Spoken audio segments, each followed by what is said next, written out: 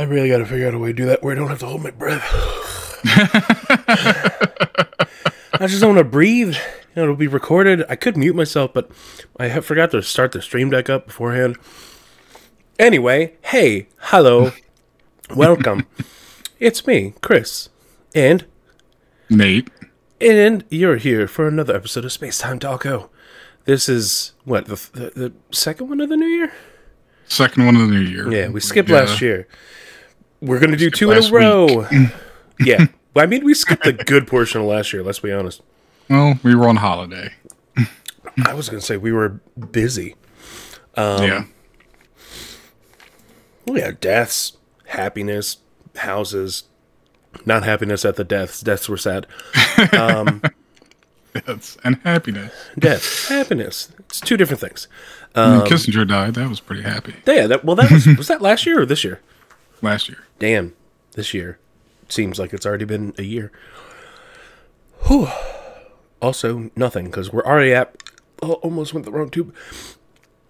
Already at the end of the month. This is the last podcast of January. Nate, what the fuck?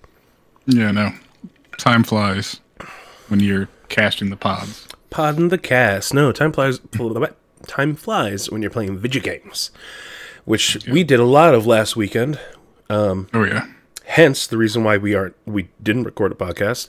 Because we were recovering from MagFest. Yep. Nate, did you check any new games out at MagFest that you were excited about?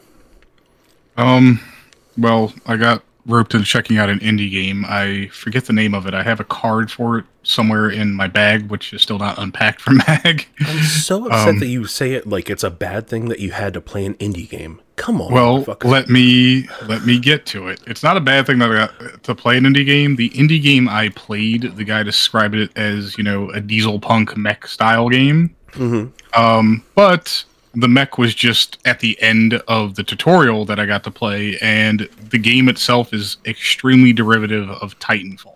Oh. When I say that, it's a first-person shooter with wall running and double jumping. I mean, I like those things. Yeah, I mean, I like those things, but when I say it's derivative, I mean, this is... I don't know what he plans to do with the game. I will continue to follow it. But when I say it's derivative of Titanfall, I mean, it's Titanfall with a new skin on it, essentially. I mean... So... I'll be honest. I have to see. Yeah, go ahead, sorry. Well, it felt more like a proof of concept, like a game jam project, than it did something someone is trying to, even though he's trying to get it greenlit on Steam right now. But it feels more like something you would submit to a game jam than something you would try to get greenlit on Steam. Because I can already see, like, if this goes up on Steam, the reviews are going to very much be, hey, this is basically Titanfall. Is it, hold on, Sprawl? I don't think so. No? Okay. I just searched indie game Titanfall, basically. It's some developer named Maith. No. Speaking of game jams, I probably should have put this in random side notes for news, but Donkey started his company, Big Mode, last year. Hell yeah. And he is hosting his first game jam for Big Mode soon. So for aspiring game developers out there, you may want to submit an application or an entry or however he's doing it. I didn't get all the details, but game jams were a big part of what I went through in college for my degree, so... It looks like he already did host one. Oh, he already did. Okay. Yeah, so we had the first one of 2023. It ran from 11/27 up to 1/22, so... Huh, cool. Yeah. Okay. Yeah, because he put out the video. I think that's what that was the video showcasing all the Game Jam games. But that means most likely with it being done once, most likely they do plan on doing it multiple times. Yeah. I'm still excited to see what comes from Big Mode. I think everybody is. And I don't think a lot of people who are into indie games I don't think they really understand how many of those games get made from submissions to game jams. Yeah. There's so much I want to look through on here too. But that is for another time. That all is on YouTube, and you can just go to the Itch.io page. And how do you say it? I know some people actually pronounce it itch.io. I like calling it Itch.io. I just say itch.io because people know what to type in their browsers. True. All right, so it's itch.io/jam/bigmode-2023. It's got a list of all the games, all that kind of fun stuff. They got a grand champion in Red Snow, which... Oh, yeah, my brother was just telling me about this. This is a downhill skiing game, snowboarding game, but where you murder people. You've got like swords or sticks or whatever that you're just running around whacking people. That's why it's called Red Snow. Definitely my kind of shit. Of course, I typed in Red Snow and it gave me a 2019 movie. Is that the no, never mind. What's the Nazi zombie movie? Nazi zombie snow movie. Oh, Dead Snow. Dead Snow. Yeah. Dead Snow, Red Snow. Dead Snow 2, Red versus Dead. That, okay. What is it? Fucking, it's just one where they do the Soviets. Oh. It might be. Hold on, let's see. I need to double check. Oh man, the original one was 2009. The second one was 2014.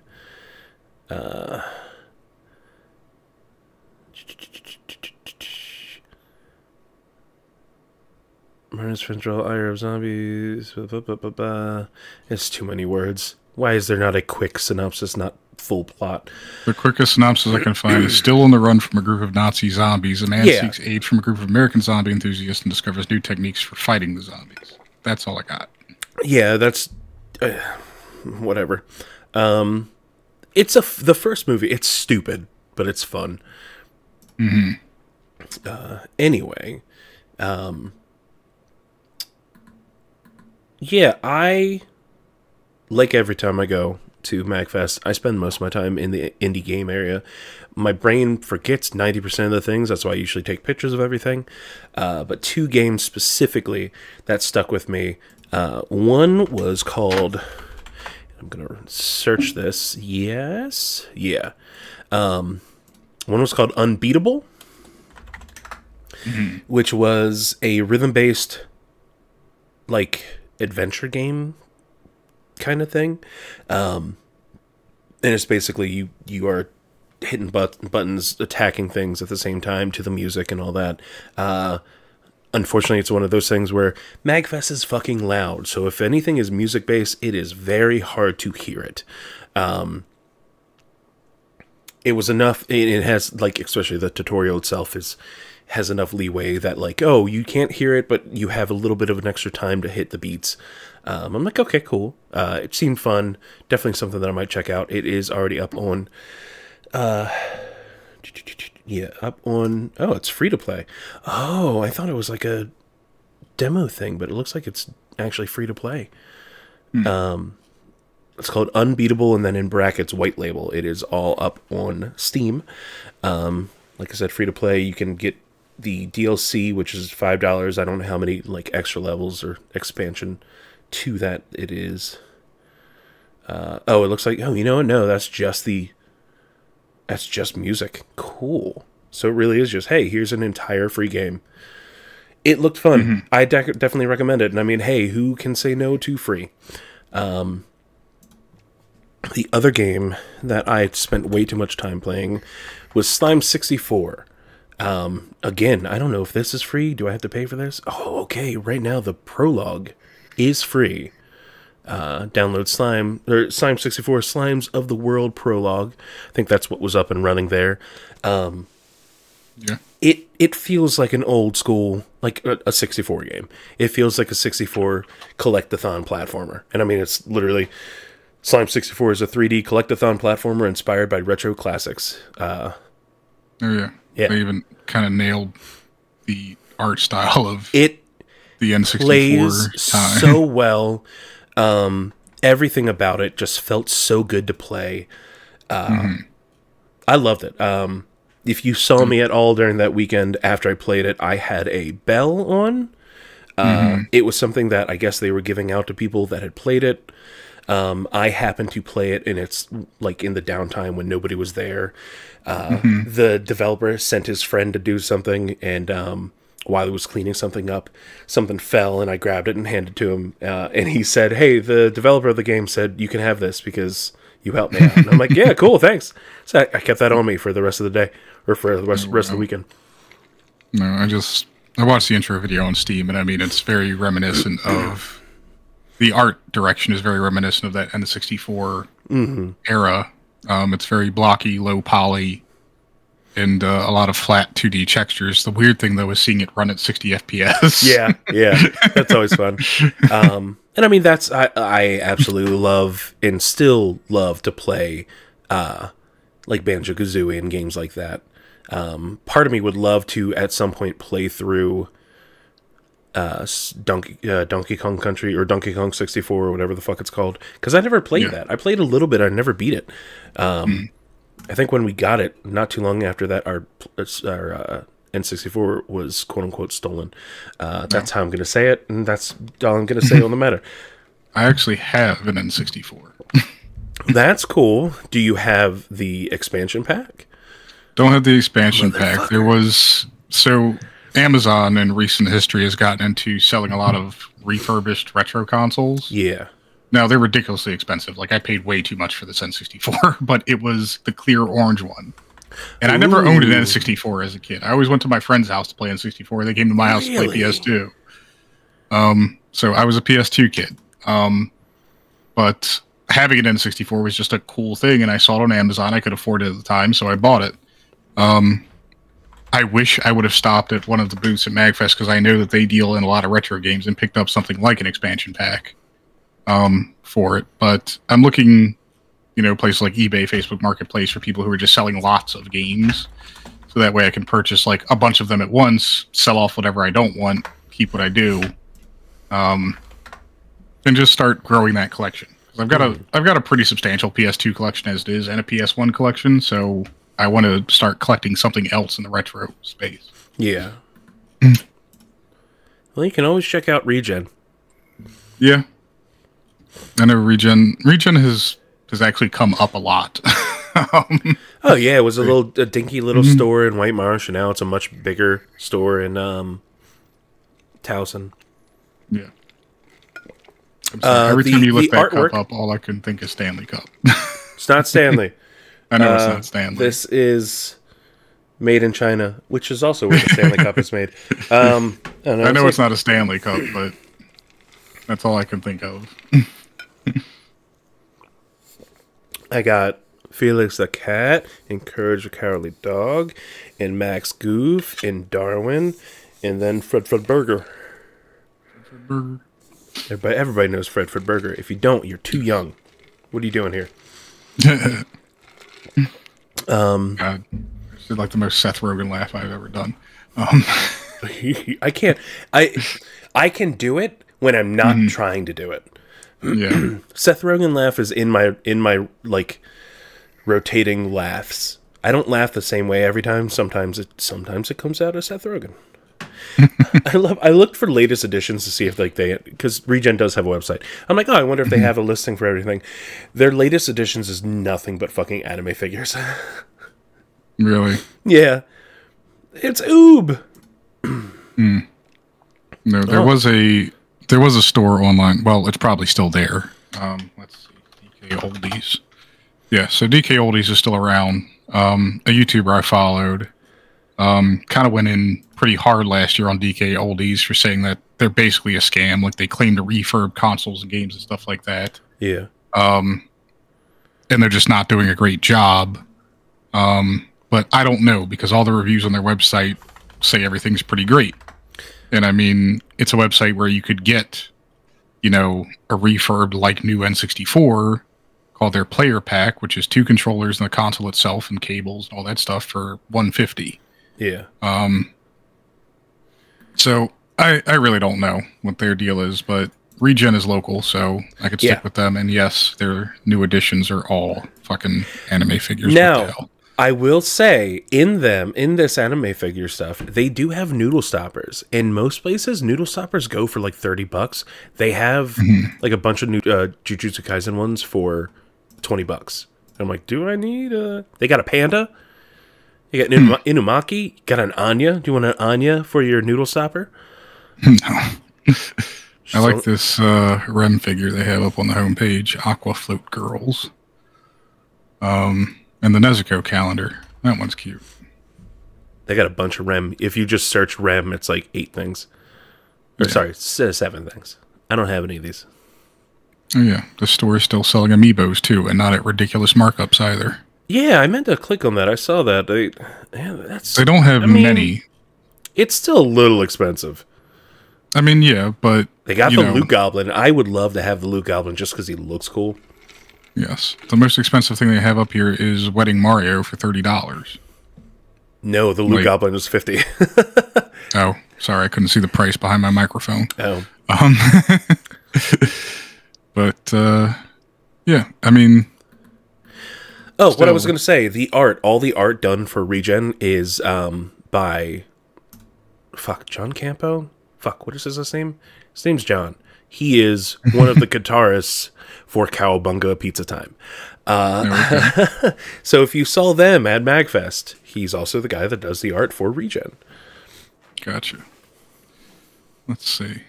Oh boy, I can get a Bug's Life for $14. Jesus Christ. Or you can do it the fun way for free. Come sail the 7 seas. Oh yeah. No, it is always ethical to pirate Nintendo games. It's always ethical to pirate any game that isn't legally available, not at an incredible price priced marked. That word. Mm-hmm. Got loose copies of GoldenEye for $35. What about tight copies? That was a bad joke, sorry. I forgot that StarCraft came out on the N64. They have StarCraft 64. People don't talk about it, that's why. You don't want to talk about it, don't bring it up. Oh, anyway, shit, they got Winback. I'm getting buying Winback right now. We can go. I mean, I'll meet you over there. It's like halfway between us. I still haven't been to Third Eye because I'm afraid of how much money is waiting in a pool box for me. I would say let's go down. I'm going to call them and see if they will honestly just deliver it at this point. Like, every time I think about going, it's that hour drive that gets on my nerves. What if we both go down Saturday? I guess that is fine. Yeah. I'm not home, or yeah, I'll be off at 1. Kim is gone. Kim's going out of town for the week. Yeah. I'm off the next day, so I don't have to worry about, like, I don't want to spend too much time out in the wild environment. Cool. That was a sentence, right? Well, by the way, this is a weekly or bi-weekly podcast. And we're 30 minutes in and haven't talked about anything on our list. We are 18 minutes in, okay? I have a timer right here, motherfucker. Okay. Our call time is a different amount of time. You're looking at what time it is. We didn't start until like 6. Well, I did want to specifically bring up MagFest because it is gaming. Mm-hmm. Yes. We got to go to probably my favorite all-time panel ever, which was our friend Leslie, the final girl TALKO of Space Time TALKO, hosted the only Baldur's Gate 3 panel. Only and most unhinged Baldur's Gate 3 panel. Well, that's the thing. Even if it was super hinged, it would have been the most unhinged. Well, yes. It was amazing to me that it was the only Baldur's Gate 3 panel because I went to the Baldur's Gate 3 photo shoot. Crazy. Yeah, it was crazy. Like, as much love as the game has gotten and as many cosplayers as there were, like, I expected, at least to hear that, hey, maybe some other people had submitted Baldur's Gate 3 panels. It turns out they were also the only submission for a Baldur's Gate 3 panel. Absolutely crazy. And so they got a late slot. I believe that was Saturday night. And yeah, 9. When we say it was unhinged, Leslie very much had a plan for how the panel was supposed to go, and that got thrown out the window pretty fucking quickly. It stuck to mostly. Really what they wanted to talk about in general was, I think they wanted to talk about people's just love of it in the first place, and then the companions, because that's what everybody loves about that game. As the only person, I think I was the only person in the audience that had, one of two people in the audience that had never touched the game, because I forgot Maki was there too. Yeah, no, I loved it. I absolutely loved every second of that panel, except for the group of like 5 in the front. You know who you are. Shut the fuck up. Don't talk over people. It was one of the 3 goddamn rules. Don't talk over people. Well, I digress. It was fun. I'm excited for whatever she decides to do next year. It's inspired me to come up with a Baldur's Gate panel of my own, and if it doesn't turn into a panel, it'll turn into a YouTube video. So I would say maybe we might want to do it as a YouTube. Hell, fuck, I should let you two, and maybe have John hop in, and you guys do like a special episode kind of thing. Do what do we call those things that you used to do? TALKO Tuesdays. Yeah, do a TALKO Tuesday about it. Anyway, I want to do a lot more of those this year, so we'll see. Cool. Get James in to do some stuff. We can talk about the fact that he's more famous than Yaya Han. Yaya Han. Sorry, I was thinking about Han Solo. Everyone's favorite. Han Solo. Anyway, yeah, I love MagFest. MagFest is over, as you can tell, most likely from my voice. I'm still getting over a head cold. I was good all day. The last 2 days I've been fine, but at night my nose is like... So we got MagFest 2 Electric Boogaloo coming up later this year. What? In the form of Mag Stock. That's what I'm talking about. I'm not going to that. That's outside. And it's going to be warm. Okay, you go to Ren Fair. Yeah, that's because people I know are there and are drinking. I don't know anybody else that's going to Mag Stock. 2 people is not enough people. Sorry, 1 person that I know is not enough persons. Yep. Since we're on games, let's just go through some shit we've been playing. Okay. I promise this year we are adding more structure. That's why I have an intro now. I did an intro. You did an intro. And hey, if you are watching this and you have realized that no attention has been drawn to the lower part of the screen, we have joined a campaign and then started our own branch campaign from said campaign. It all adds to the same campaign. I don't know how to describe it other than that. Through Tiltify, we are raising money for PCRF, which is a fund that is helping support the children of Palestine. We got a little doobly-doo. Just scan the doobly-doo QR code. Share it. Donate if you can. We plan on, because I will release this as soon as possible, so it'll make more sense. This whole week, we're going to try and stream as much as possible. Yeah, I'm excited to, 1, get back to streaming, and 2, this is the thing. One of the things that I've wanted to do in general is try and do more charity streams and more charity-focused campaigns and stuff like that. Maybe every now and then we should try and do a support us charity stream. But that's a whole other thing that we'll get to eventually. Anyway, do that if you can. We love you. Help kids. Help people that need help. Yep. If you can do by anything. Like I said, sharing it alone is enough. It gets more eyes on it. Interacting with anything online for us gets that more views so it can be shared or seen by more people. And obviously, if you can donate, fucking donate, please. Yeah, I believe it is up through, I think partway through February is when the campaign that we're attached to ends. Maybe, I'm not 100% sure. But yeah, cool. On from that, Nate, what have you been playing? We're going to get back to the other stuff afterwards. Well, I'll just start with the thing that everybody knows and loves already. No, I had that on third so we can both talk about it because we both played about it. Well, then I won't start with that. Start with the thing that I've been playing. I think I mentioned on our first podcast of the year, I did pick up a MetaQuest 3. Yeah. So I've been doing some VR gaming, and one of the games that I've been playing is called Into the Radius. I guess the best way to describe the style of the game is combine things like Metro and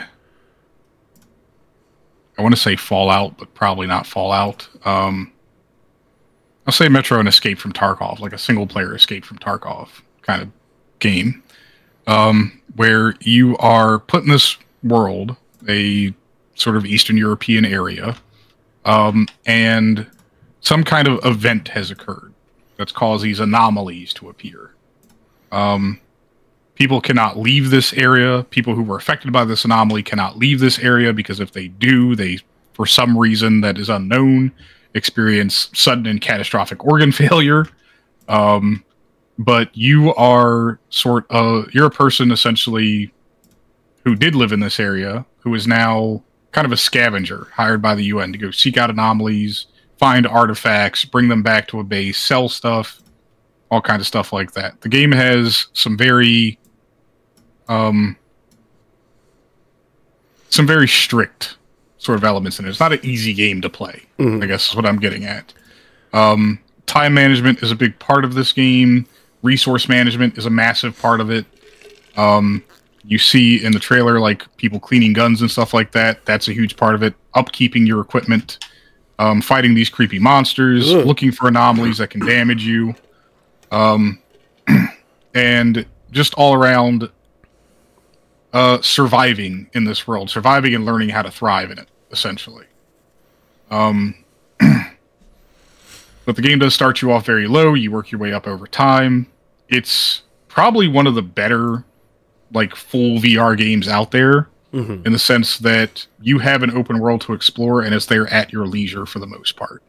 The way you interact with objects is not some goofy, like, gimmick kind of thing. It's very much, if I see a thing on the ground and I want it, I can go to it and pick it up. Yeah. Like, you have a backpack that has a certain amount of weight in it, so you just stuff things basically into a square, which is your backpack. But if you want to take something out, it's literally like reaching over your shoulder, pulling out the backpack, reaching in and taking out the thing you want. It's not just an inventory selection screen. But I've been having fun with it so far. I plan on actually restarting it and having a better run. We'll probably be streaming that since I want to stream some more VR content.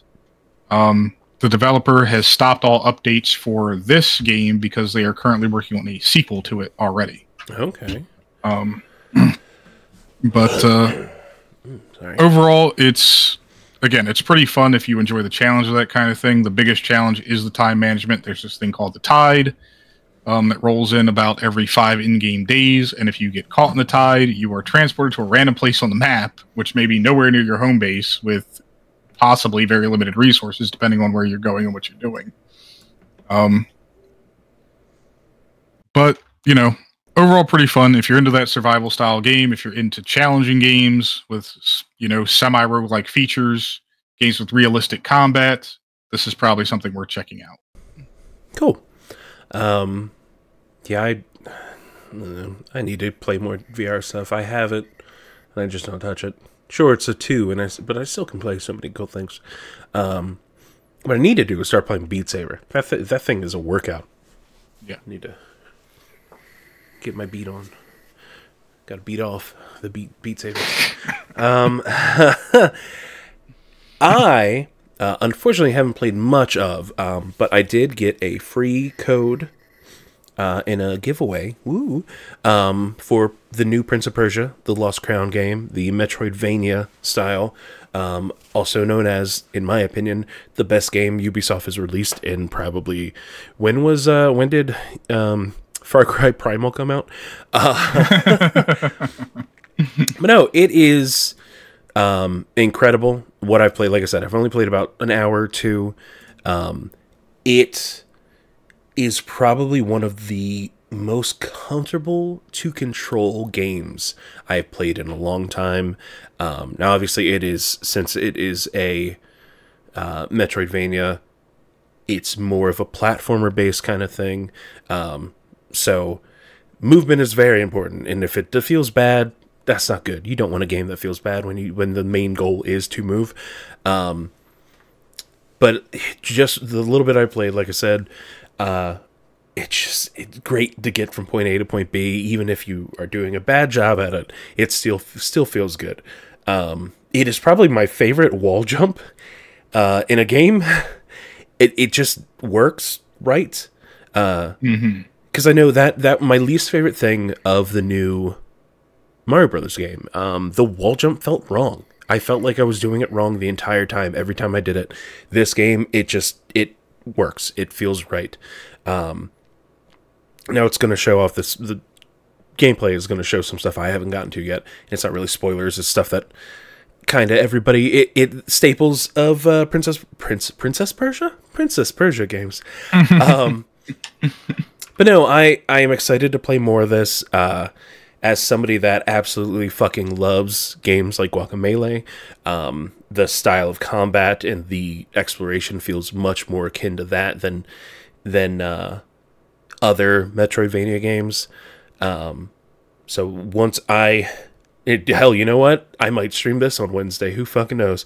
This is definitely on my I need to play list. Because right now, all I've been doing, unfortunately, has been playing the game you were going to mention.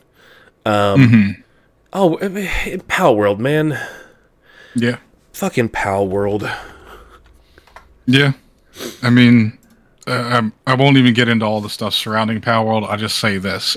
The reason that Palworld works and is so popular is, one, its elevator pitch, which was Pokemon with guns. That being said, it takes a while to even get to the stage where you have any guns. And you have to have the right Pokemon to give them guns. Sorry, pals, the right pals. Yes. And the second thing is just a really simple and casual gameplay loop. The game does have a lot of stuff in it, but it's very easy to get into, and a lot of it is simply explained and frankly automated for the player. Gathering resources is not really a chore in this game. You know, the stat system, you gain 1 stat point per level. You put it in what you want to put it into. You know exactly what that stat does and what it's for. Capturing pals is as simple as get them to a lower HP, throw a ball at them, hope you catch them. Sometimes if they're either low enough level or you have raised your pal power or whatever the fuck it is, you don't even have to hurt them. You just throw it at their back and boom, it's yours. You can raise your capture power pretty significantly by, collecting some items on the map and using a statue. The only surprise I really came across is going to the first tower in the game and not realizing how ridiculously overleveled the boss is. I did die in that fight, but even death in this game is not that much of a punishment. You just run back to a spot, pick up your equipment, and you're good to go. Yeah. Even in the difficulty, one thing that I really like about it is there's basically a easy, medium, hard difficulty to begin with, but they also allow for custom games. In as far as I know, the custom games don't break achievements. I don't know. I haven't really looked at achievements. Normally when you do that, you get like this makes it so you can't get achievements kind of message. But it is a lot of fun just to fuck with the settings, make it a lot easier to do certain things. Because again, it's a grind. Once you get past the main opening tutorial kind of area or gameplay, I guess, it gets a lot grindy. And as somebody that doesn't like that is something that turns me off of a lot of games. I like the ability to be like, hey, leveling up is faster. Hey, your attacks do more damage. Your pal attack do more damage and stuff. Or you can even make it so you take less damage. Yeah. Well, just a couple hints for people who may experience the grind. Here's how you simplify the grind. Just capture fucking everything you can. That too. You will level up so much faster that way. You even get all the materials you would have normally gotten from killing it anyway, so just capture as much as possible. You can go back and you can get rid of pals you don't want or need, but your pal box is basically an infinite space, so you never have to worry about managing it. It also helps with all the base automation stuff. I think one of the coolest things, and the thing I didn't expect from this game, is essentially using your pals to work at your base and automate a lot of the processes.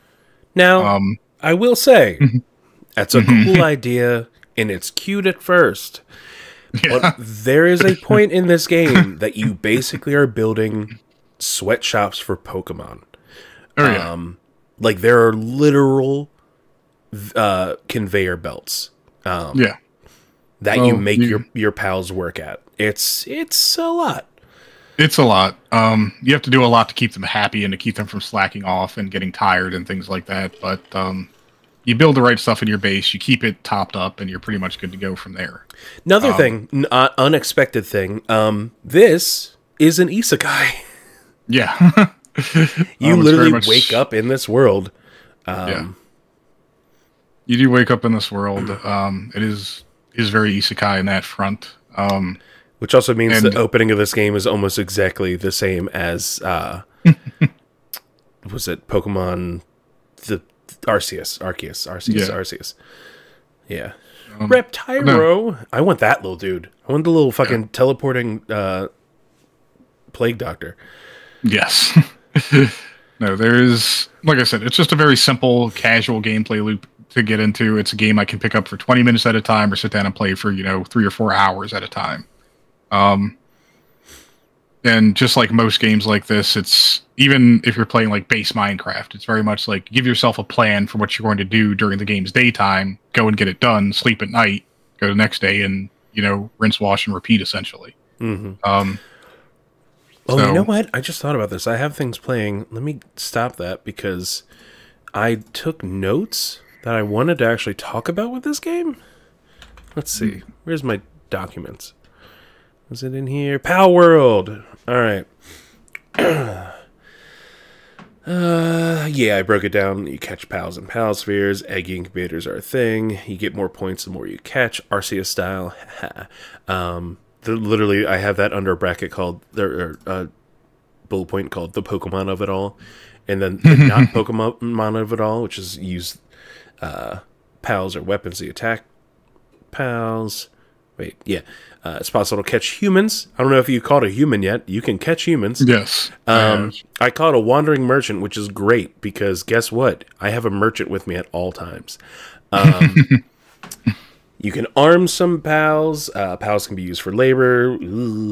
I put another bullet point here. Will sometimes slack off or stop working. ... Lazy generation. I did like the fact that there was no direct battle system like Pokemon versus Pokemon kind of thing. At least that I know of so far. Does that change when you get into the towers, or is it just fuck around and find out? Mm-hmm. Yeah. Yeah. Okay. The hunting of the pals it feels more like Monster Hunter to me. Mm-hmm. And in a way that I like Monster Hunter, which is it's there, I can try and kill it, and I don't have to worry about a goddamn time limit. Come on, just give me... I want an open world Monster Hunter where I don't have to go on mission-based time limits. That's all. You have that in Monster Hunter already. Which one? You can just go on expeditions. It's been in Monster Hunter forever. There's no time limit whatsoever. In expeditions, no. I don't have to worry about it like running off into another room and then having to follow it into that room and then... Well, yeah, you'll have to wait for that, but the running away is not a time limit based mechanic. Yeah, but that's running also away frustrating. is a health based mechanic. Yes. Is that where the monsters run away? Yes. Nah, fuck that. That is based on their health, and if you're clever enough and with the right party of people, you can stop a monster from running away. See, I want to play by myself. That's the problem. You put it in a trap and you beat its ass once in the trap. Yeah, right. Hey, you're sounding like pal number 69, okay? Well, I compared... God, we'll bring that up later. I compared the crafting and base building most similarly to Valheim. Another reason why I was really enjoying this game. It's kind of similar where, like, if you knock out the supporting thing, everything above it tumbles. Base can be attacked at random, like Valheim. And I heard that one, because I've only been attacked by the pleasure, was it Pleasuresauruses? Relaxosaurus. I've heard that it can be attacked by the weird Pokemon that wants to fuck people. My biggest issue, and this is also, I have it under the Valheim tab, the weight limit is so goddamn small. So what? Yes, it is, but it's fairly easy to just increase that weight limit. With just your level up points, or? Yeah. Yeah, I know, but then you're taking that point away from something else. I feel like barely. I'm going to tell you from experience at this point, like, I'm only, I think, level 25 in the game. You don't need those other points. You don't really? Okay. There are two things. So when I did my fuck around playthrough, which is just, I'd made everything super easy to level up and all that, I put all of my stats into the weight limit in the work time, because the work time, oh my god, it's so much better when you make that faster. I would say the stats to prioritize are weight limit, work time, and stamina. You do not need to worry about attack. You do not need to worry about HP, because those will naturally go up as you craft better gear. Okay. Yeah, and the stamina, again, can be cured by the custom things. Just saying. All the other stats can be cured by that. The only ones that can't really be affected by it are the other two. The two that we were saying we should actually upgrade. Yeah, so it's funny. I really do break it down to, like, it's kind of like Pokemon. It's kind of like Monster Hunter. It's kind of like Valheim. And the last one, it's kind of like Ark. It's a lot like Ark. It's a lot like Ark. The way that the progression in craftable items and upgrades and stuff, very similar. And then you build have saddles for certain monsters. So. Yeah, you can have gloves for glider pals. Yeah, you can have gloves for glider pals. You can have gloves that turn one of the pals, called a Jolt Hog, into an electric grenade. Which is really fun! Yeah, you were talking about the fact that it's not that you're giving the little penguin dude a bazooka; he is the missile. Yeah. Yeah, and then the last thing, he gets knocked out as soon as he hits anything. There's like the quote unquote special upgrade points where you can unlock other things. Those other things, question for you. Under those special unlock things, did you have the power statues or the egg incubator in them? I had the power statue, because what you find is these little lift. There's a pal in the game called Lift Monk, and there's these effigies to it. Yeah. They're little green things on the map. You collect those. I go to the Statue of Power, and it lets me upgrade my capture power. Yeah. So you found that it was that something you had to unlock to build, or was that already like with your... you can build a Statue of Power at your base, but you can also find them naturally around the world. Yeah, okay. And I don't know if different ones do let you upgrade different things. The current one that I have built lets me upgrade my capture power personally with the Lift Monk effigies, and then with the PAL souls I can upgrade. Yeah, I think that's just how it is. The first playthrough I had the I think it had the power stone, or the power statue in that purple column to unlock. And then the second playthrough had the egg incubator in that column. Same position, just a different item. Which is really weird to me. I don't know why. I don't know if it was a weird glitch. It could very well be. These games, it's in open. It's open, not beta. Basically open beta. Early access, that's the term. Man, I don't know. It's fun. I probably won't go back to it. I might pop it on PC and play a little bit, because I have only played it on Xbox. But it's not grabbing onto me like Valheim did the first time. Definitely not like Minecraft. Minecraft is still Minecraft to me. Nothing beats Minecraft for me. It is still my comfort game that I go back to all the fucking time. Otherwise, check it out. It's on Game Pass. The Game Pass version, both on PC and on Xbox, is different from the PC version that you have to pay $30 for.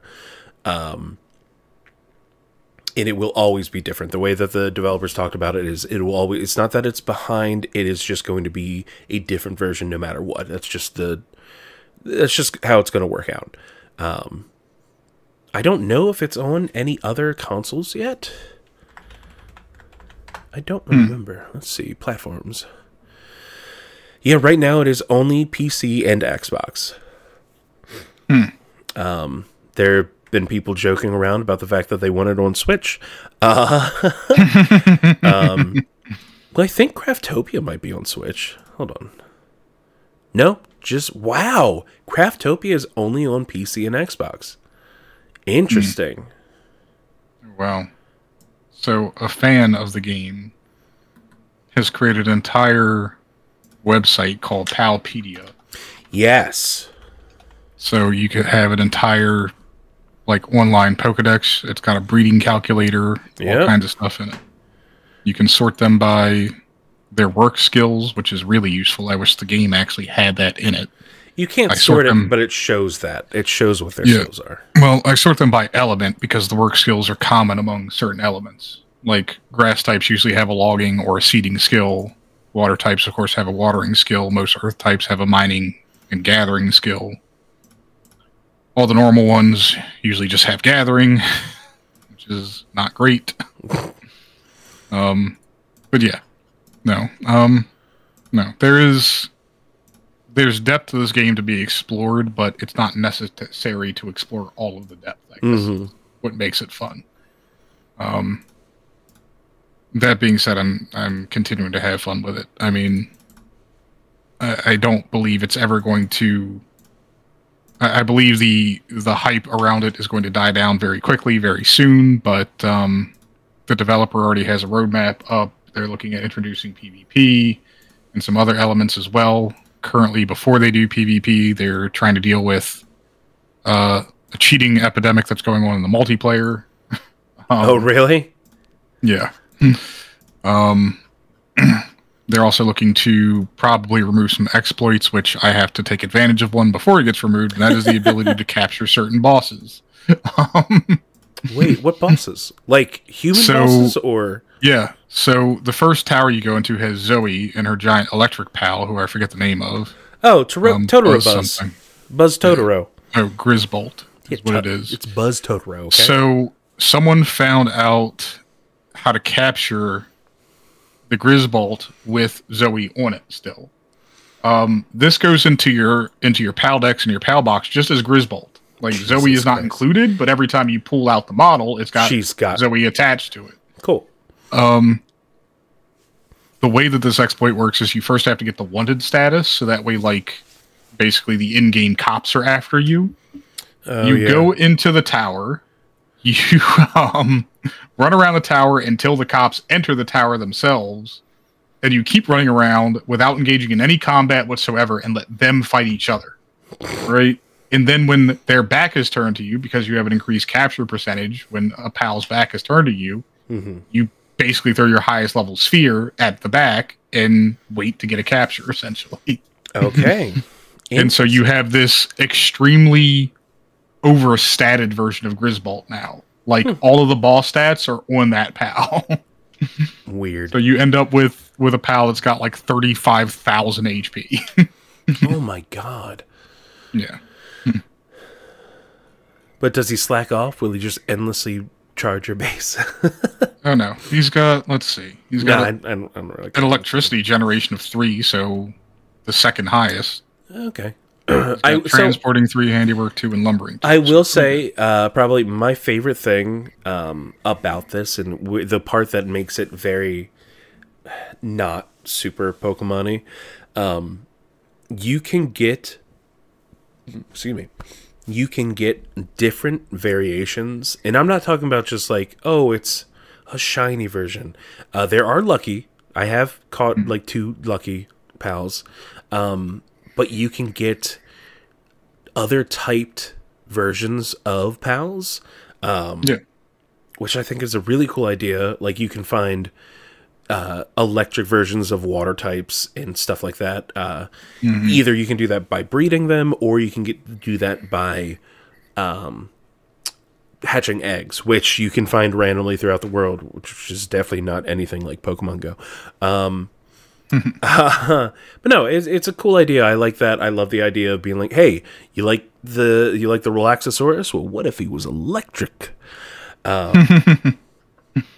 So it's interesting to see that kind of mechanic. And again, it's one of those things. There are certain parts of this game that I would love to see in the games that they are pulling from. Because it feels like, hey, here's a game that you love. Here's a twist on that game. But within that is a thing that you would have liked to just be in the other game. Like, for instance, this is kind of what I would prefer out of a... Okay, let's... All out on the table. This runs so much fucking better than fucking Pokemon. The last Pokemon game runs like shit. This game is an indie game that runs beyond better than that. Sure, are the textures great? No, but guess what? The textures in Pokemon... what are the last one? Violet and something or other? Scarlet and Violet. I didn't play that one, so I only remember the one I used. Not great. They were not great. Sure. No big muscle mommy NPCs. Sorry. The NPCs are lacking. Let's put it that way. Nobody's walking away from this game being like, hey, anybody else have a crush on that gym leader? Sorry, there's no Gary.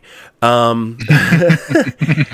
no, it's, you got good and you got bad. It would be great if, not Nintendo, Nintendo is a third of the company, but if Pokemon saw this and was like, okay, we need to spend more time. We can put out a good... Because the game itself, the gameplay itself in the new Pokemon game is fun. Visually and performance-wise, it is very much lacking, especially after the next biggest game after that was fucking Tears of the Kingdom, which was pushing that fucking system to its limit, and doing a great job at it. Yeah. I think the comparisons being drawn between the two are definitely there. I mean, the Pokemon Company is, at least according to their official statement, quote unquote, investigating this game. Yeah, and I will admit the way that it is worded in the fact that it took this long after the fact that this game was an openly known thing. We've been jokingly calling it Pokemon with guns for years now. It's not like it wasn't a secret that it looked like Pokemon. They could have taken action earlier. They didn't. And I think part of that is because they felt they did not feel the need to do so. I think the reason they are is because there's been enough fan outcry that they're like, hey, okay, fine. We're looking into it. Will anything come of it? I really don't think so. I know people have done the whole, like, their models are almost exact, blah, blah, blah. Sure. But it just feels different enough that it wouldn't be... And I mean, we're talking about a company that literally... So Nintendo of America literally exists to sue the fuck out of people. Yeah. So, I don't know. I feel like it'll be fine. I think we'll get away from this. We'll be years down the road and just laughing about, haha, do you remember the Pokemon with Guns game? Yeah. So, I look forward to whatever they continue to do, and I believe, I can't remember, we talked about it, but I believe the next game they are planning on doing is a Metroidvania, Hollow Knight almost, kind of, not clone, but we're going to call it clone, fuck it. So I'm excited for that. That'll be fun, probably. Who knows? Maybe that'll come out before fucking Silksong. That is no hate on Team Cherry. Team Cherry, take all the fucking time you want. It's just a fun joke at this time.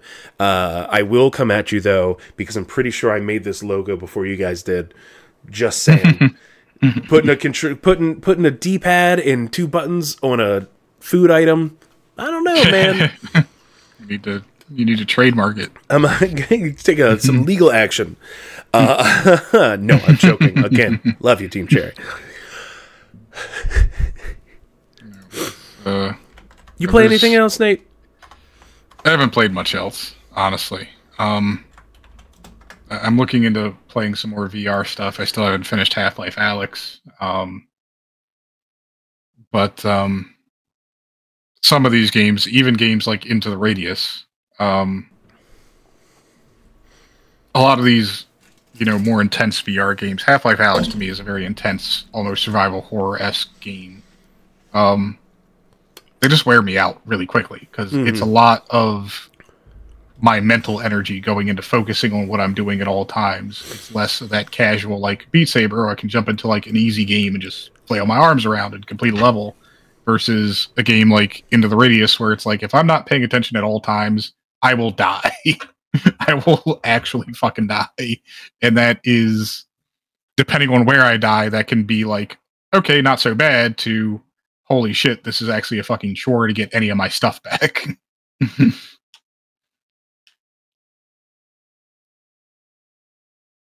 No. No. I'm mostly excited for things that are coming up this year. Oh yeah, I want to get some shit. Yeah, and I want to get back into playing some games I dropped. Still haven't finished Baldur's Gate 3. I actually deleted my save file so I can start fresh with all the new patches and everything that have come out. Are you going to eat the hand or whatever the fuck? I don't know. I'm probably not going to do a Dark Urge as my first playthrough. I had a Dark Urge character. It was fun, but it's not something I recommend really anybody do as a first playthrough, because it is such...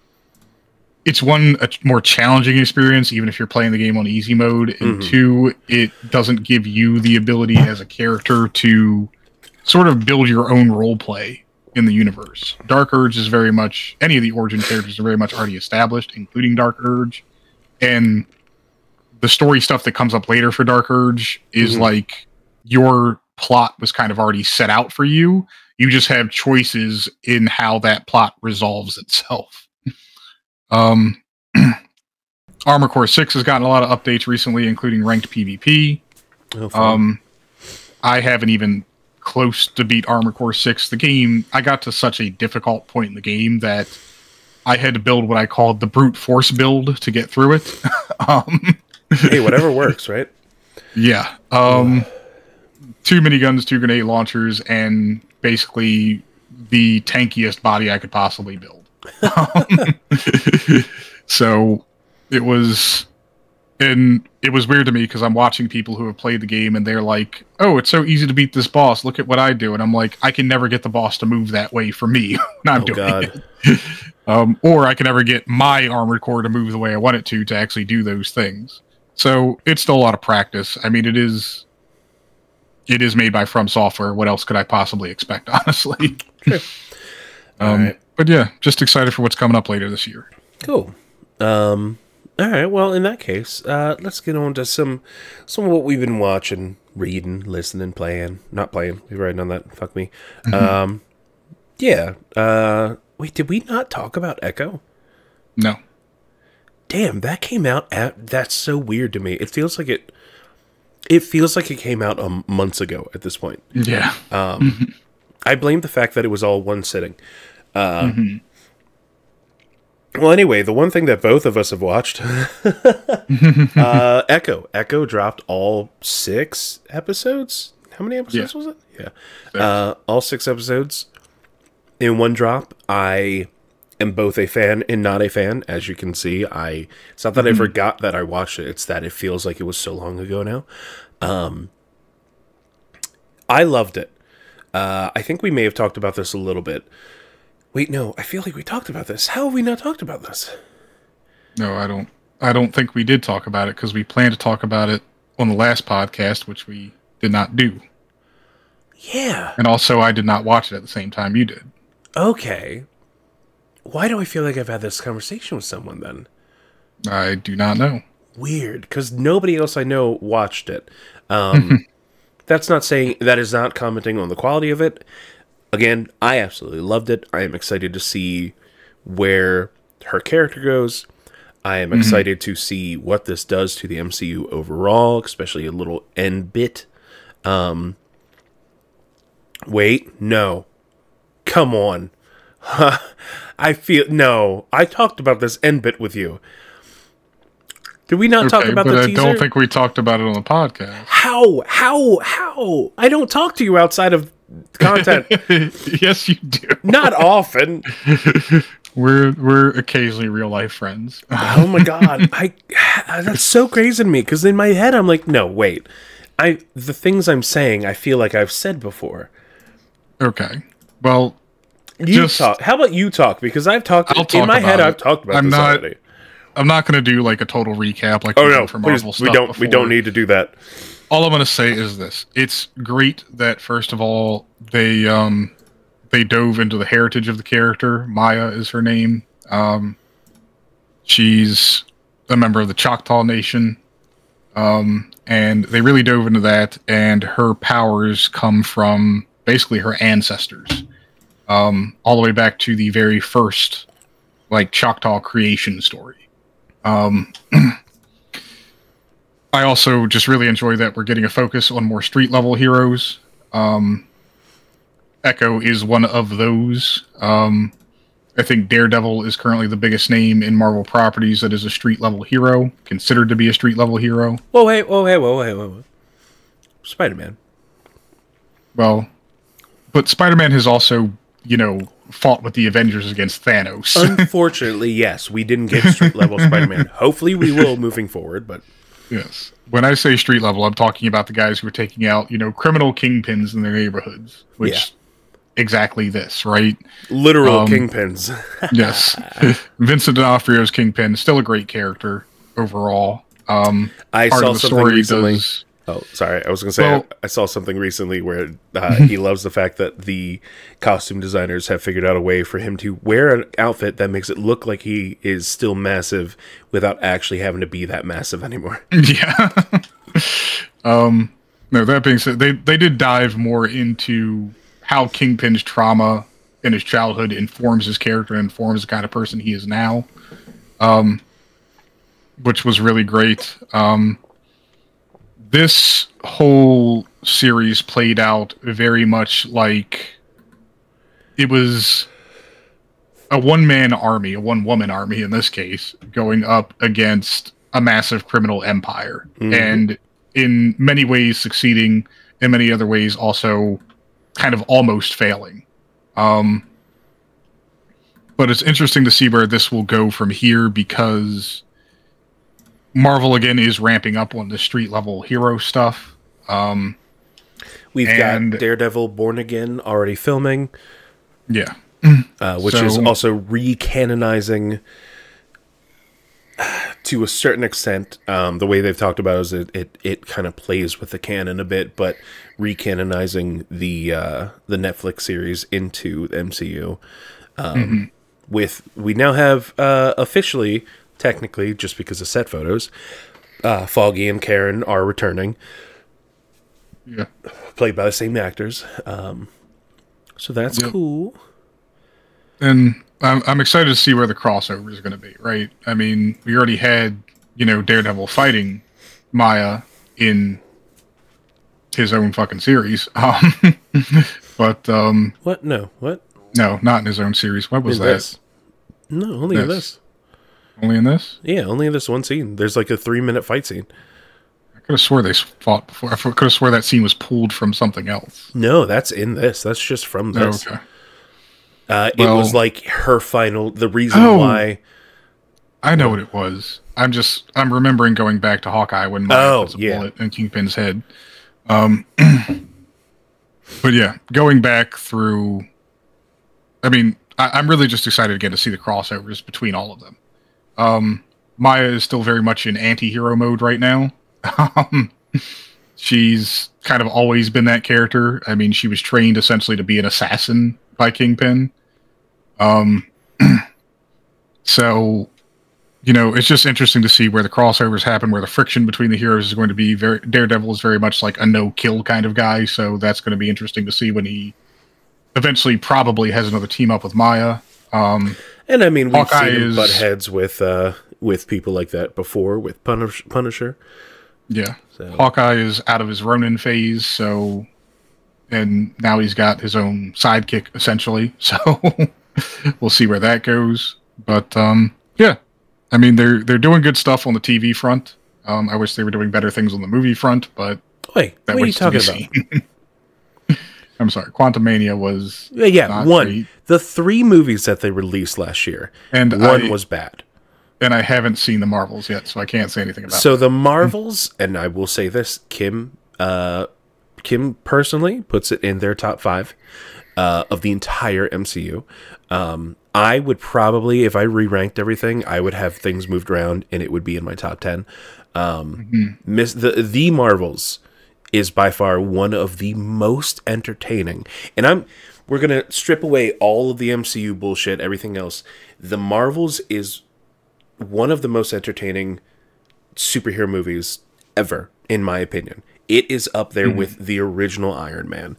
It's up there with, just for like fun shit, the first Ant-Man. The first Ant-Man's so fun. Yeah. That is what I want. I want to see that shit. And that's why I loved it so much. I love that it's like, hey, it's not too serious. It is fun. There's parts that are so campy, but you just accept it because this is the world we are in now. And the upside is it is on Disney Plus February 7th. So everybody go fucking watch that. Make them regret pulling it from theaters early. Yeah. Gotcha. Fuck Disney. Holy fucking shit. Chance put out a new song. Really? Yeah, sorry. That very random... Chance the Rapper has not put out a new song in like 5 fucking years. It feels like. Anyway, I'm going to listen to that after this. The hell were we talking about? I've been sidetracked by Chance the Rapper. God damn you. Yeah, Echo. I loved it. Did you love it? Yeah. Yeah. It was pretty good. Fucking ground level shows is where it's at. Give us that, Disney. Learn from it. And I think they, like I said, they already have. They're going back to the drawing board, or they went back to the drawing board with Daredevil. I am upset because since then there's been talks that She-Hulk most likely is not going to get a second season. Supposedly it's a budgetary thing. I think it's whiny little bitches that don't understand what the fuck that show was trying to be, or what the message of that show was, because the message was, you are the problem. Which sucks, because I would love it. That Daredevil and She-Hulk existing within the same universe continuously would have been amazing. I really hope that she's not done as She-Hulk. I would love to see more of her. I would love to see, just in general, more of that character. What I really want, and especially after the Marvels, I just want them to make the official announcement that Miss Marvel's getting a second season. Give me more Miss Marvel. Let her be the MCU's real Spider-Man, because Sony is a piece of shit and just... Yeah, you know what? I can't just say that. The whole the Spider-Man licensing and rights and all that bullshit is so annoying to deal with, and I would love if it was just like, hey, you can use it as much as you want. We can still make our movies, which, by the way, we may or may not be kind of... We're gonna go see Madam Web. Will it be good? Probably not. Will it be fun? Maybe. It's got a whole bunch of cast members that I like, none of which are the main character, Madam Web. Sorry, I don't... She's one of those... Because she's the one from the 50 Shades of Grey movies, right? Yeah. Yeah. Which, you know what? I can't... I'm going to make this joke because 50 Shades of Grey is basically the porn version of Twilight. I don't want to give anybody shit that is from a quote-unquote Twilight movie, because look at where... Robert Pattinson. Look at where Pattinson's gotten, man. He's my new favorite Batman. He's my new favorite voice actor. Not really favorite, Robert but, you know, Pattinson. he's fucking kicking ass and taking names. Just don't take jobs from real voice actors. I'm all over the place, man. Yes. Sorry. Anyway. So, one from Echo. You have something on here that you watched, but I did not. Holy shit, son. I did not expect to fucking love Percy Jackson. Percy Jackson is everything that Harry Potter wants to be and more. Percy Jackson is a show where the creator of the show fully supports the casting decisions. A character from the original book was a blonde. The actress was changed to be a black girl. There have been talks about how at one point blondes were looked at as the dumber whatever kind of thing, but that stereotype is kind of gone away. But so the character is actually incredibly intelligent, incredibly strong, and all that kind of thing. But it's one of those, like, the character is like, oh, people think of blondes as dumb and shit like that, and weak and blah blah blah. And this character is supposed to be the fuck off, no, we aren't. Yeah, they did that because that is how people treat black women, and they're like, hey, look. She's gonna fucking. She's a smart one. She's the one that's getting shit done. Fuck you. Change your mindset. It's like all of the cast in general. I love it. They are great. They're kids. They're kids having fun. And if anybody's like, oh, they're bad actors, they're kids. Fucking Daniel Radcliffe. All of them were horrible in the first movie. They got better. They're going to get better, and these guys are already better than they ever were in the Harry Potter series. Sorry, the early Harry Potter series. That's just a crazy notion about child actors in the first place. Is I recently went back and watched Home Alone, because it's technically a Christmas movie. So technically, it is a Christmas movie. It is a Christmas movie. And Macaulay Culkin is not good in that movie. No. Some would argue Macaulay Culkin never became a good actor. He became a beloved actor. His brother Kieran is a much better actor. Kieran is an incredible actor and a pretty good voice actor, as we will talk about later.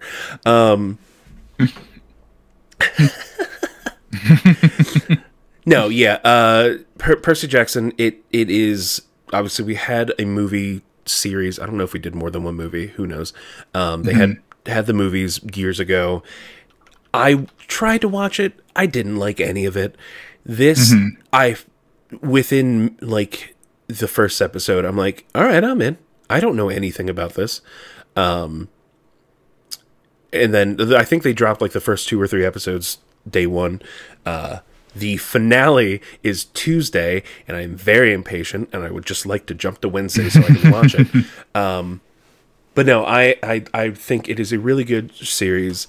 Great for younger audiences, people that grew up loving... what is a good series I can turn it to? My brain wants to say like Buffy and Angel, but that's because it makes me think of that, like, it plays with myths and... Oh my god! Oh, hold on. I know this. Oh, what the hell was that show? I don't know how to talk about it. Gods are real. Gods are real. The monsters from from Greek mythology are real. Percy Jackson, if you don't know, spoilers, is the son of Poseidon.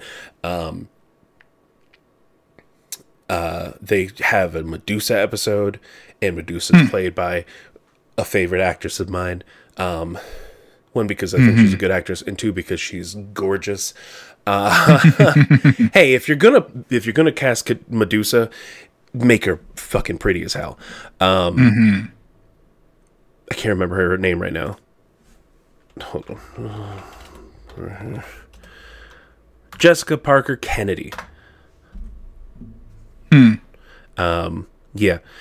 I don't know. You can Google it, man. You were literally at a computer right now. You were literally at a computer. Yeah, I'm recording my screens. But no, I was gonna say I highly recommend it. Like I said, it ends on Tuesday. All of the episodes will be out and available to watch. it's just a fun action show for kids in all ages. Ages kid and up. Yeah. Gods, man. Good. I love it. So I just have an attachment to mythology in general. I've always loved mythology. Yeah. That's why I enjoyed Moon Knight more than some people, because it deals with Egyptian gods. That's why I enjoyed seeing the like not Temple of Gods, but that City of the Gods in Thor: Love and Thunder. Which, yeah, sure. Is it the greatest movie? No. Is it fun as fuck? Yes. Is that scene really cool to be like, ooh, that's this god, that's this god, and then there's other gods that's like, oh, these are gods that they made up just for fun.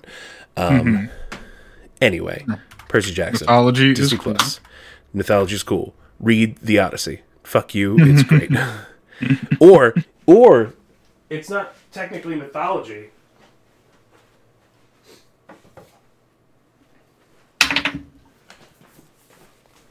Read Beowulf. Oh, there you go. This is the best version of Beowulf you will ever see in your life. It's gorgeous.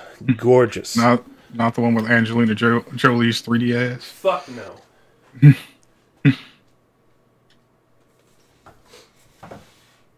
Nate, you can talk when I walk away. Okay. Jesus goddamn Christ. Anyway. What else have you been watching, Nate? Well, quick update on where I am at One Piece. I'm on episode 97. We're currently in Alabasta proper. Yeah. Finally. You've met my waifu. Yes. I've also been introduced to Ace, who is other people's husbands. My favorite character so far. I don't know what it like. I've always had this thing. Back when I first started playing Pokemon, I got Pokemon Red because it had a big fire dragon on it. My starters in every Pokemon game have always been the fire starters. My favorite pals in Palworld are the fire pals. Fire, electric, and fighting types have always been my thing. So are you watching subbed or dubbed? You've moved to dubbed, right? I've moved to dubbed because it's just a much easier watch for me. Do you know who the voice actor is for Ace? I do not. His voice just sounds very familiar. Travis Willingham. Oh, wow. I can't say I'm surprised now that I'm hearing his voice in my head. Yes, that makes sense. I love Travis. Travis is great. So no, I'm still enjoying it. It is less of a grind to get through now that I can switch over to dubs on Crunchyroll. So I'm going to continue to keep up with it. I did not watch a lot this week, but I am finding time to watch it later. Because my new fixation are now 2 other shows, one which is releasing 2 episodes every week right now, and the other one which is finished, but I'm still only on episode 4 of. So the one I am on episode 4 of is Scott Pilgrim Takes Off. Hell yeah. I have to say, the way that this show started was fucking genius. Lured you into a sense of security? Yes. Well, it lured me into a sense of, oh god, this is just the fucking movie in cartoon form.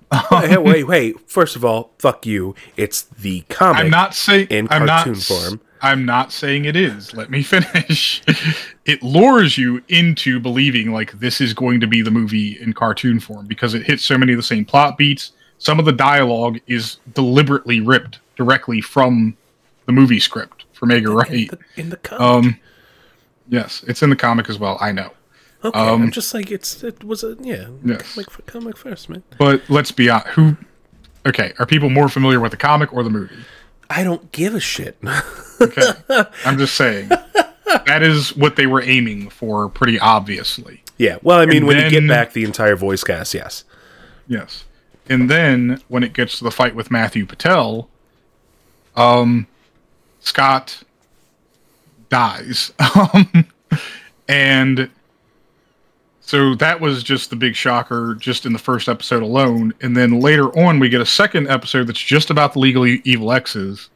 And Matt goes to take over the League of Evil X's from Gideon Graves and beats Gideon, which is fucking insane, honestly. So then once that happened, I'm like, I'm in. I'm invested at this point.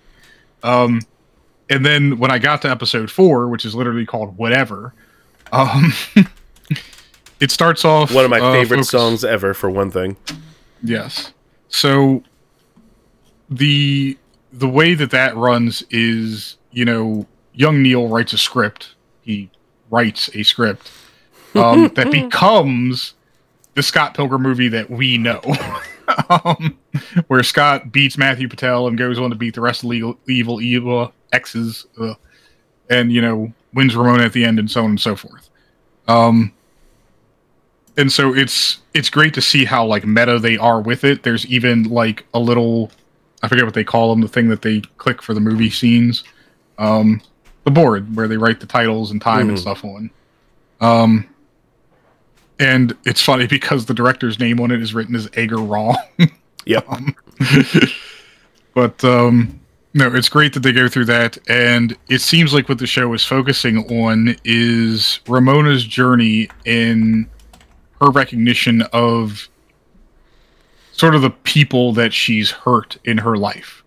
That the evil exes are not just a group of wacky evil characters who are trying to stop Scott from dating Ramona. They are real people with real emotions and real feelings who feel like they were kind of, you know, basically written off by this dream girl of theirs. Yeah.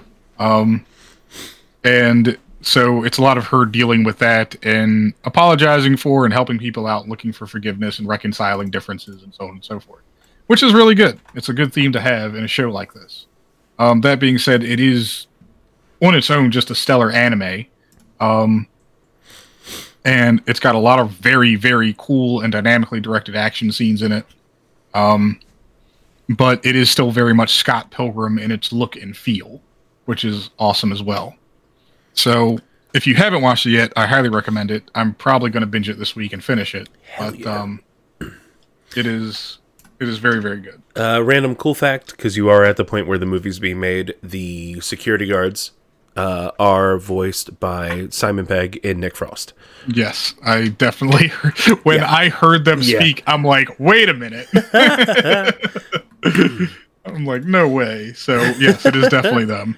And it's funny because their model, at least Nick Frost, like, character in it is almost on point. Like, it looks like him as a cartoon. So, very good. But moving on from Scott Pilgrim, the other thing I was talking about that I watched is Hazbin Hotel's official Amazon series is out now. For those of you who don't know, Hazbin Hotel was a project primarily headed by someone called Vivzy Pop on YouTube and elsewhere. And it is a show centered around denizens of a fictional hell. And there's two series that she's made so far. One which is just running on YouTube called Hell of a Boss, which is also pretty good. But Hazbin Hotel was the one people were waiting for because it's got everyone's favorite character, Alistair, in it, the radio demon. There was some controversy between the pilot and the releasing of the Amazon show because a lot of the voice actors were changed specifically by request from Amazon. We're going to hear Husker is Keith David now. Husker had an OG voice actor. Now he's just voice acted by Keith David. Probably just to get some name recognition and credit for the Amazon show. That being said, the show itself, I mean, the general synopsis is, so you have the daughter of hell, Charlie, or the daughter of Lucifer, Charlie, who is running a hotel that is trying to rehabilitate sinners and get them into heaven because every year heaven comes down with a bunch of exorcists and exterminates a bunch of people in hell to keep the population under control. In episode 1 of all things, she speaks to Adam, meaning like the biblical Adam, who is now an angel in heaven and leader of the exorcist. And he makes the decision to move up this extermination to a period of 6 months instead of a year. Which means Charlie has 6 months to try to rehabilitate sinners, prove her project works, and get somebody into heaven. She's joined by, of course, the cast of characters we know from the pilot. You've got Angel Dust, you've got Alistair, you've got her girlfriend Vaggie, you've got Husker, the bartender, you've got Nifty, who is the maid, Nifty is probably my favorite character. She's absolutely Kimiko! Yeah. Sorry, I just realized I'm looking at the cast and I just came across Kimiko. Kimiko Glenn is Nifty. Yes, and Nifty is the definition of like gremlin energy. She is adorable but also terrifying at the same time. I feel like that's a good description of Kimiko Glenn to begin with. Yeah. But no, for me, it's a really good show because there is a mythos behind it. There's obviously a plot and a story happening. It takes a lot of cues from other popular cartoons like Steven Universe, where it is kind of portrayed as a musical in certain parts. The big events where characters really have big discussions are mostly done through song. And the animation is great. The art style is great. It's all very heavily inspired by what Vivzie Pop's vision for the show is still, so it's not like she's lost creative control of anything. She's still very much involved in it. But all around, just a really good cartoon to watch on Amazon with a lot of that. They're really diving now into the lore behind this conflict between heaven and hell and what all these demons are, what all these angels are, how they came to be, what their interactions are between each other. And the last episode even confirmed one of the biggest fan theories that's been running. So, just all around entertaining. Yes, it is crass. Yes, it is rude. But that was kind of the goal from the beginning, both with Has Been Hotel and Hell of a Boss. You have to realize that we're dealing with beings who are not human, especially the denizens of hell, who just all around are terrible people who enjoy being terrible people, and the denizens of heaven who just have unlimited and unchecked power most of the time. Adam himself is probably the villain of the show. He is like the single worst person in the entire show. And then there's mystery surrounding certain characters. Alistair has a big mystery surrounding him. So it's going to be interesting to discover those things. I think there's only maybe 2 or 4 more episodes slated to come out. So we have to wait 1 or 2 weeks until we get the finale. Okay. Has it already been said whether or not it's getting another season, or?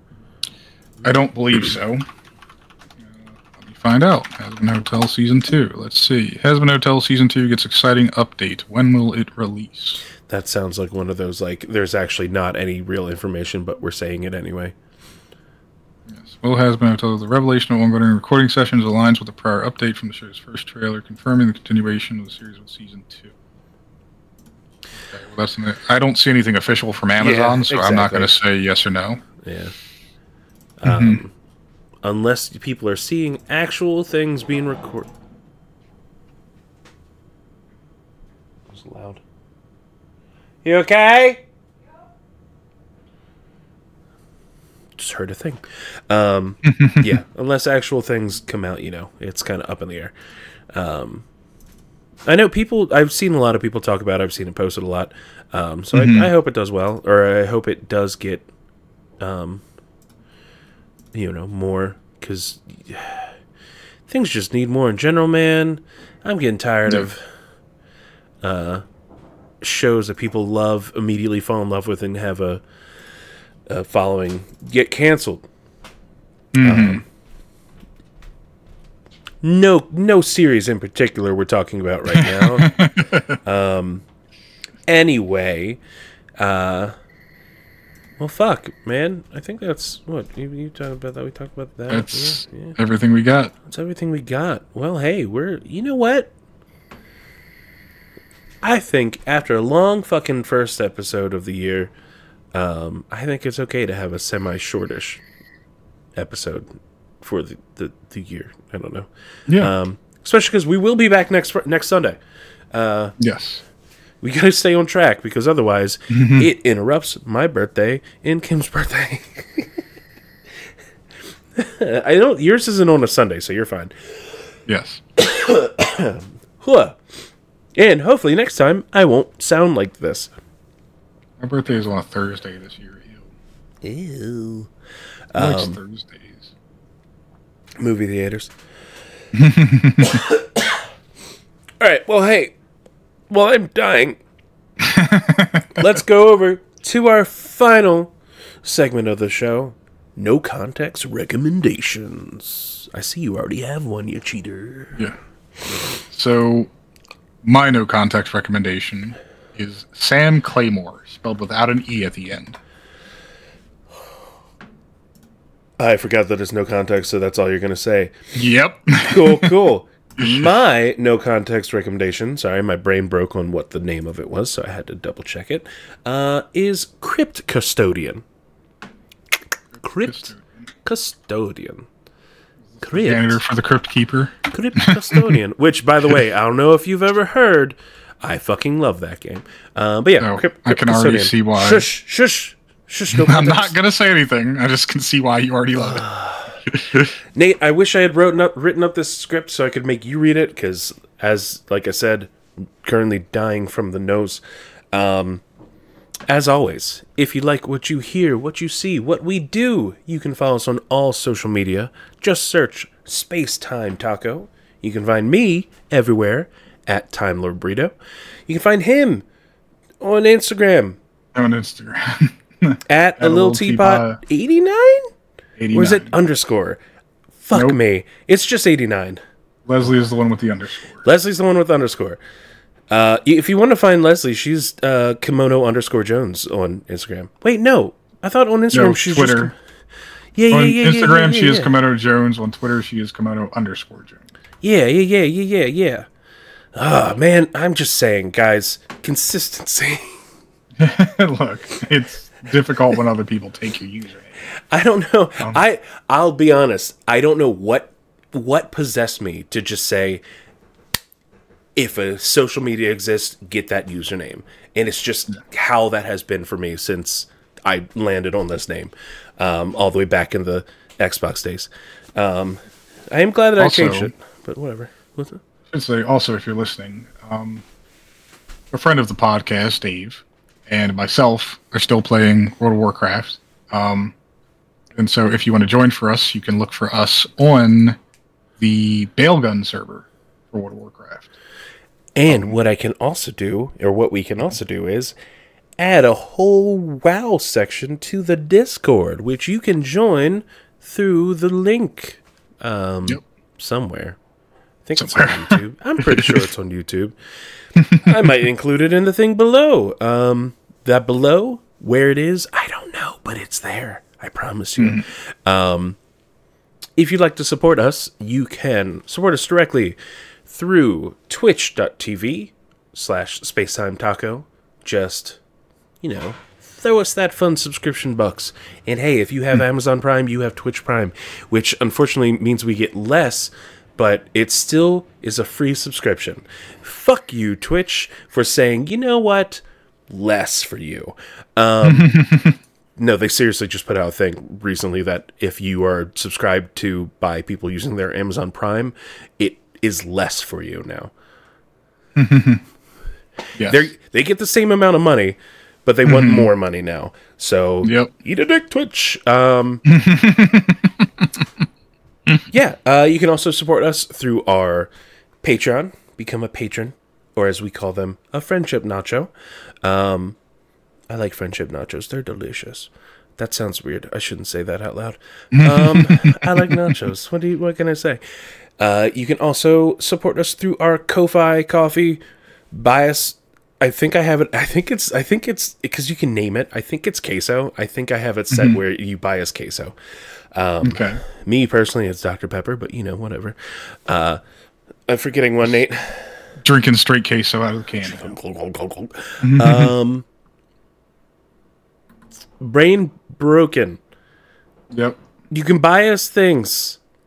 On Throne. You can buy us things on Throne. You can make these walls look prettier. Put things at places. Put things behind me. Eventually, you can buy me a Steam Deck. Oh, you can. No, come on, not that much. You can help fund a Steam Deck because you don't have to outright buy a thing. You can make a little goal thing. Let's be honest. What he needs more than anything right now is a Stream Deck. Yes. Not a Steam Deck. Both. No, I need a Stream Deck. I need a house. Buy me a house. No. We're not gonna. The only way people will pay for you to have a house is if we were just making enough money that it converted to just paychecks. That's a whole other thing. That is a future that is lofty and lovely. And who knows, maybe someday, somewhere, in a galaxy here, it would happen. But yeah, as we said earlier, we are planning on streaming this week to help raise money for the PCRF. Help us help the children of Palestine. Help us by donating. Help us by sharing. Just help get the word out. Yes. Yeah. And as always, you go inside and play video games.